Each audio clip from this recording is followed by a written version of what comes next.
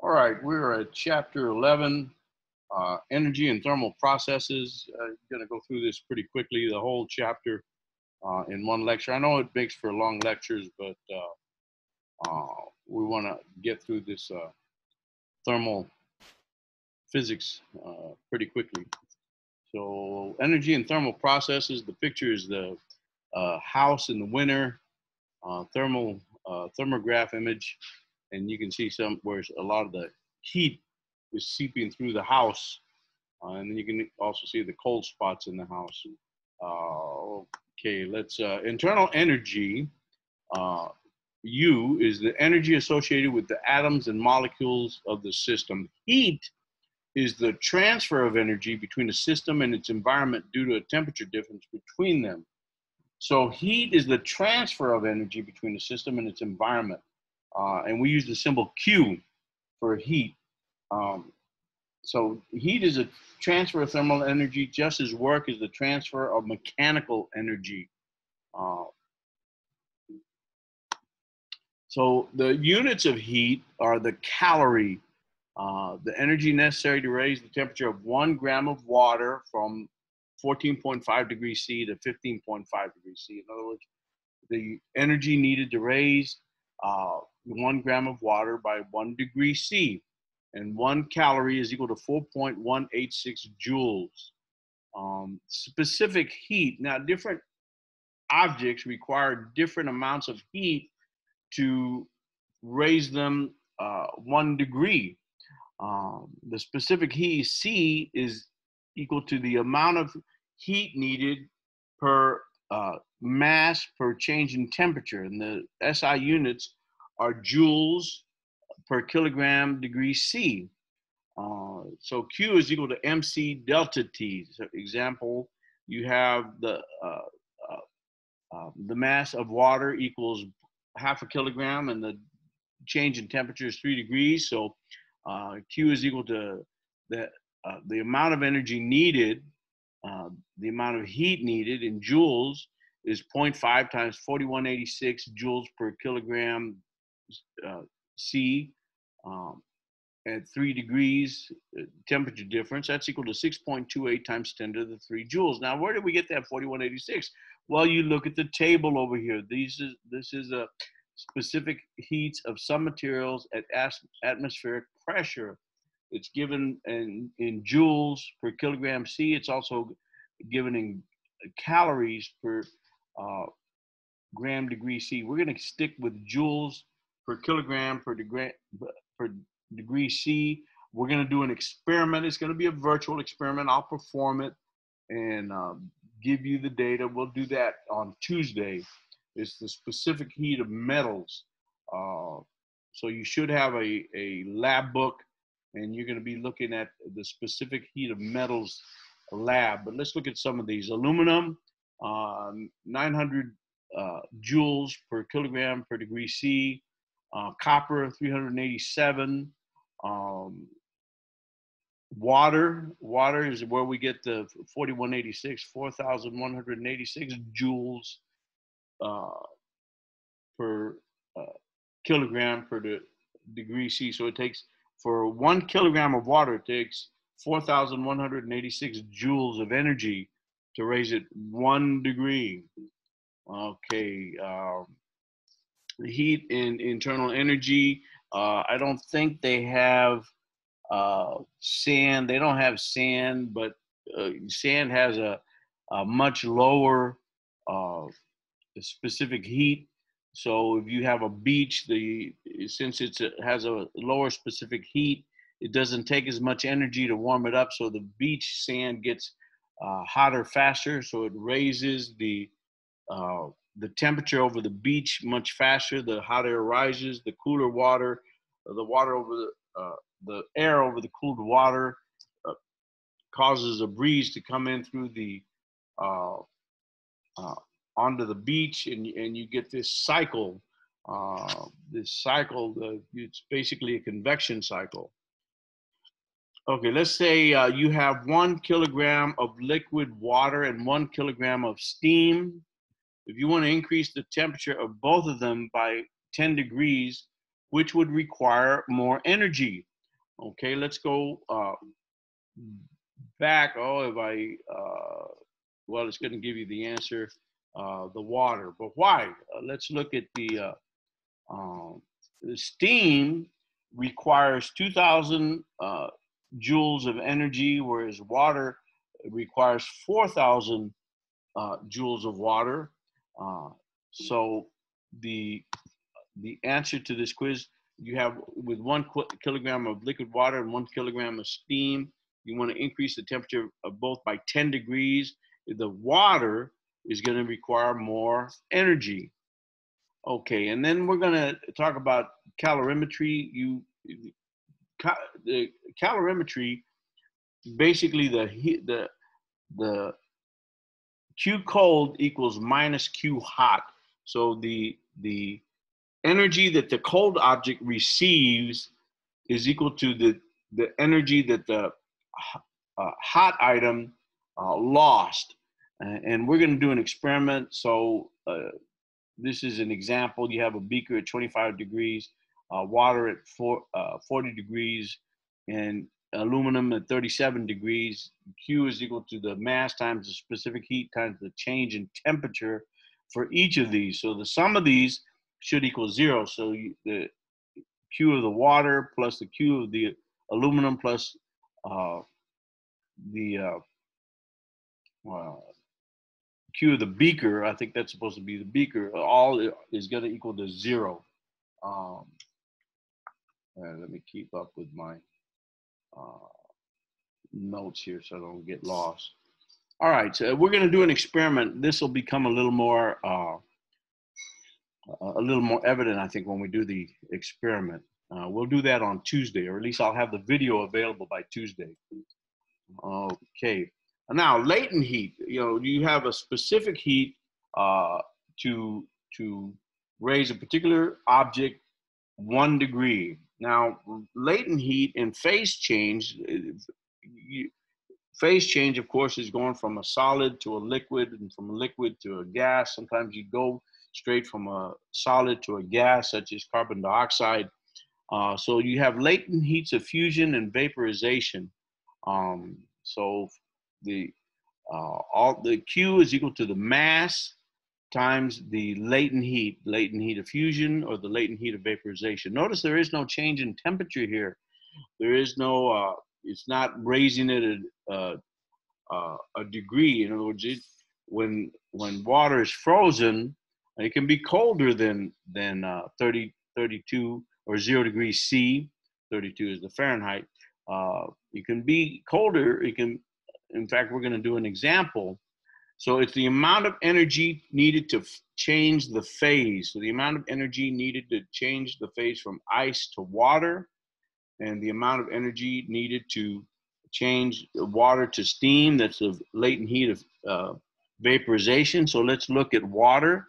The latent heat of, well, they have it here. For water, the latent heat of fusion is 3.33 times 10 to the 5th joules per kilogram. So it takes 33,300 joules.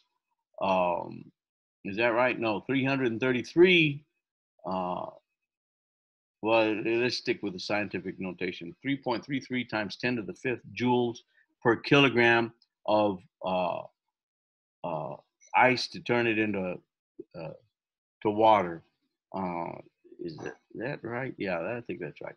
And the latent heat of vaporization for that water is 2.26 times 10 to the 6 joules per kilogram. Now let's look at an example. We're going to start with just a gram of water, and that's just like a couple of drops on I did it. I should have included the photograph. A couple of drops on a little scale pan, and we're going to start. We're going to start with it as ice. As a little bit of ice at minus 30 degrees C. So to raise the temperature of the to raise the temperature of 1 gram, which is 1 times 10 to the minus 3 kilograms, 1 gram of ice at minus 30 degrees, raise it up to 0. If you look at the table, I'm not going to go back to it to save time. The energy is the mass times the specific heat of ice is 2090 joules per kilogram per degree C times 30 degrees. That's a change in temperature. All we're doing, it's still ice. We're just raising the temperature of that ice. Once we get it to 0 degrees, now we can do. So that was the raising the temperature of the ice. Now we go to changing that ice to water. So the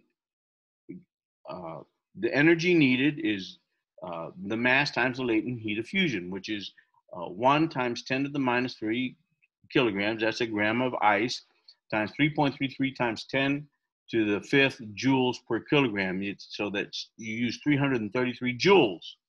Okay, now it's all water. Now we're going to raise that temperature of the water. We need the mass of the water, 1 gram times 4,190, or 4.19 times 10 to the 3 joules per kilogram per degree C. And we're raising it. We're raising it to 100 degrees. And that's this slope here. And we ended up putting in 419 joules of energy into the system. Now we're going to change phase again. So there's no change in temperature. You can see that it's flat across here. There's no change in temperature. The vertical scale is temperature here. So Q is equal to the mass times the latent heat of vaporization. So it's 1 gram times 2.26 times 10 to the 6 joules per kilogram. So we end up with 2.26 times 10 to the 3 joules. And now the last part of this, we're changing the steam from 100 degrees to 120 degrees. So it's the 1 gram times 2.01 times 10 to the 3 joules per kilogram per degree C. That's the specific heat of steam times the 20 degrees. And we've got 40.2 joules of energy that it took. Okay, so in total, the 62.7, the 333, the 4.19 times 10 to the 2 joules here, the 2.26 times 10 to the 3 joules, and the 40.2 joules, all of that ends up to 3.11 times 10 to the 3 joules. So it took 3.11 times 10 to the 3 joules to change a 1 gram of ice at minus 30 degrees C to 1 gram of steam at 120 degrees C. Okay, and I haven't kept up with my notes. Let me see if there's any important thing to say at this.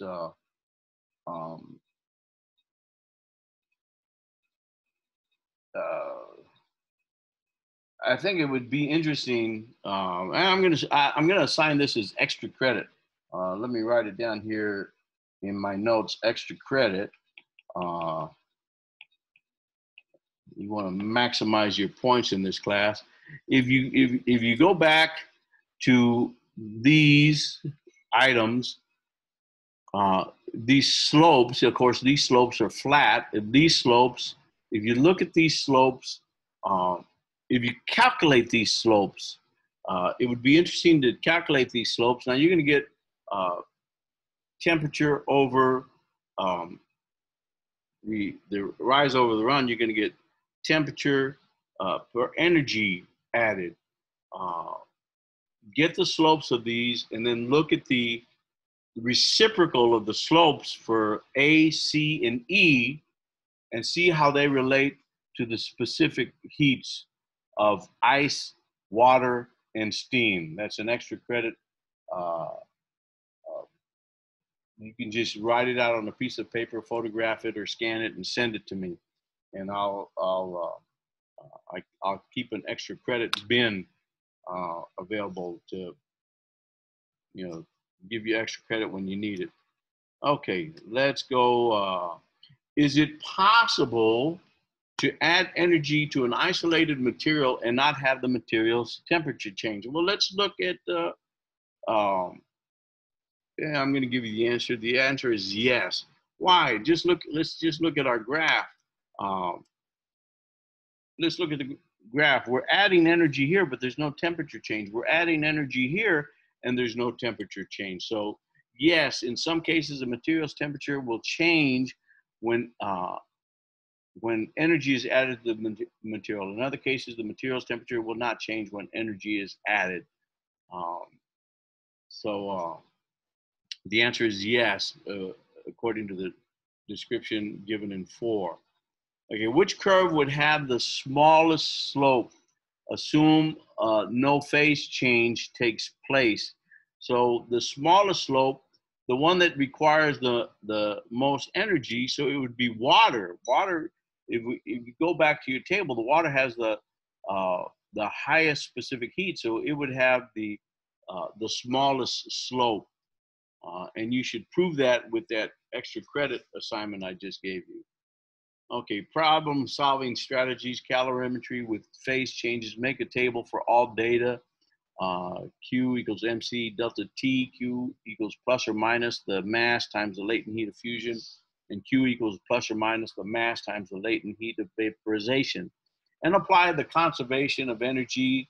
The sum of all the Q sub K is equal to 0. And then you solve it. Okay, let's go on to thermal conduction. Here you have a pan in direct contact with the with this pan. It's heating it up. Conduction makes the metal handle of a cooking pan hot. So just the conduction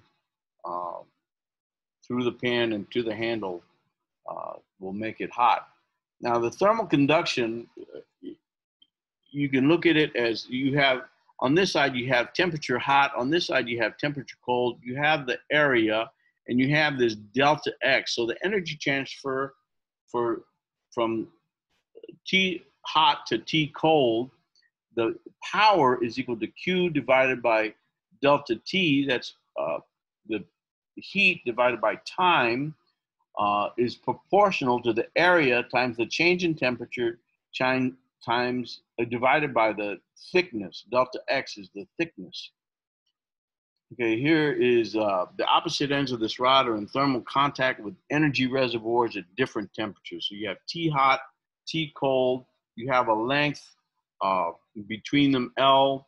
So delta T is equal to T hot minus T cold. Delta X is equal to L. So delta T over delta X is equal to T hot minus T cold over L. And P is equal to K times the area, K times the area times T, basically delta T over L, and K is equal to a constant called the thermal conductivity, and it's the proportionality constant that depends on the material. Here is some thermal conductivities of metals, 238 for aluminum, 397 for copper. You can see lead is very low, 34.7, iron 79.5. And then gases, these are even lower. Air is 0.0234. Oxygen is 0.0238, just almost like air. And then non-metals, asbestos 0.08, concrete 0.8, glass 0.8, ice 2, and so on. So these are some thermal conductivities. These are those that K in that equation. Okay, now home insulation, it uses we have some R values, and those R values are there. You have different R values, and it's in English. It's in engineering U.S. customer units rather than SI units, and These can be, and that's British thermal units. So you can have the wall in the house has wood paneling, drywall, insulation, sheathing, and uh, wood siding. So all of those uh, have have a different R rating, and so you have to sum all of those up. So the Q divided by the delta T, the time it takes to uh, basically it's like the power of the joules per second, um, is the area times the temperature, the hot temperature to the cold temperature, time divided by the sum of all of those R values. Here's some R values. Notice the values are feet squared times Fahrenheit, hours divided by BTU. And I'm not going to spend much time on that. Convection. Convection is just the transfer energy by the movement of a substance. In this case, the movement of the substance is the hot air molecules. You can see this is a thermograph of a pot that's boiling. The colder water at the bottom heats up and rises to the top. The cooler water comes, and you get this convection current, and you warm the water in this pot. Same with the radiator. The radiator raises the temperature of the air. It goes up. The cooler temperature at the top comes down, and you just get this convection current, and you warm the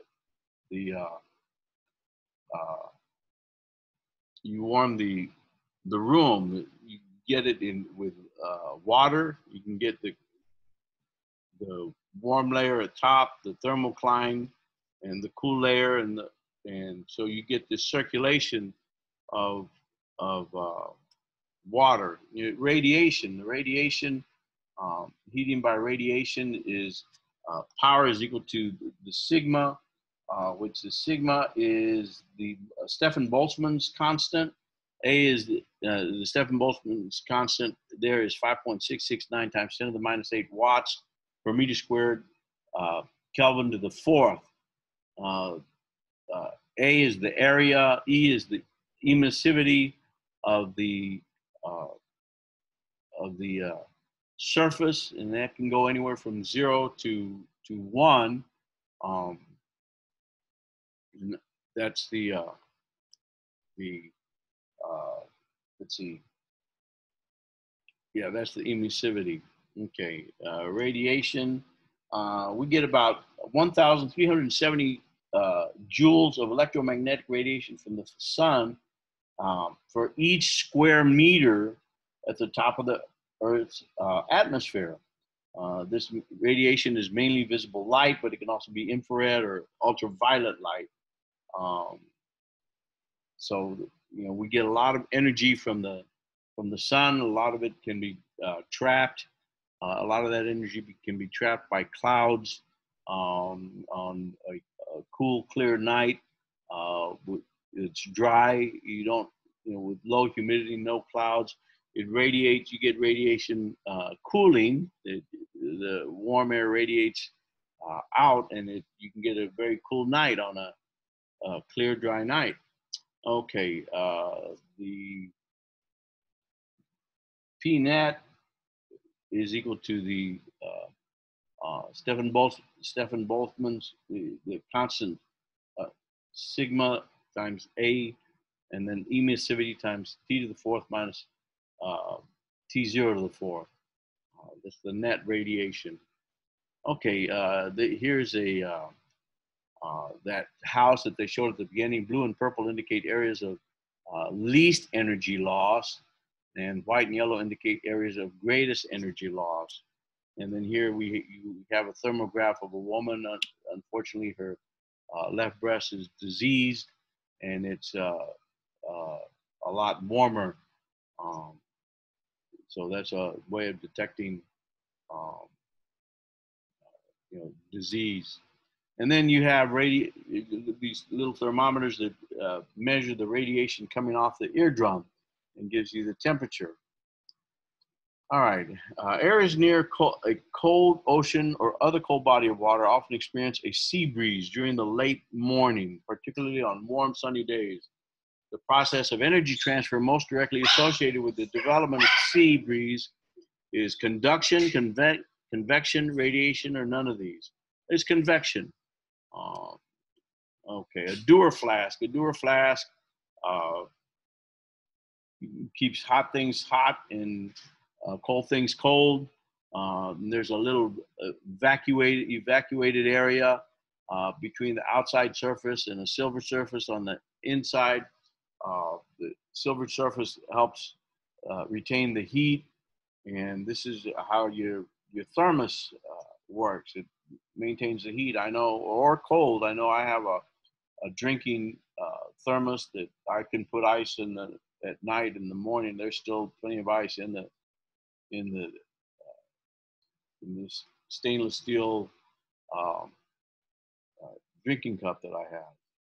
Okay, climate change and greenhouse gases. I'm not going to spend much time on that. You're welcome to read it, um, but we need to get on. Here's the summary of the chapter, and we're going to end it right here.